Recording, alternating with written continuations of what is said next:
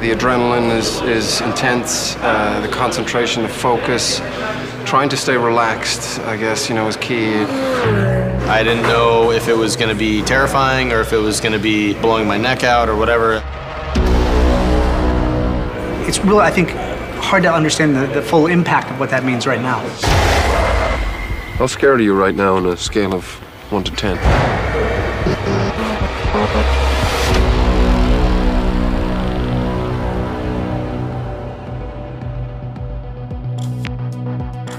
How are you? How you feeling? Better than you. Yeah, today I'm here driving the 919.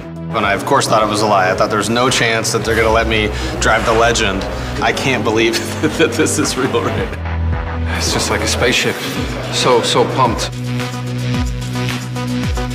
I think they're extremely nervous. I've tried to give them as much help and advice as I can there.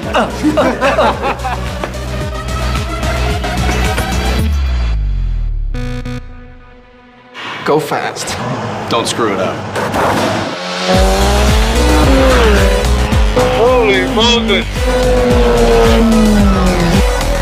Oh my God, yeah! Everybody knows this is the best day of my life. Unbelievable. I don't want to come in. Come on, a little bit more. I got on the power too early going towards turn 7, and that squiggle, I think I pooped a little bit. Oh my God.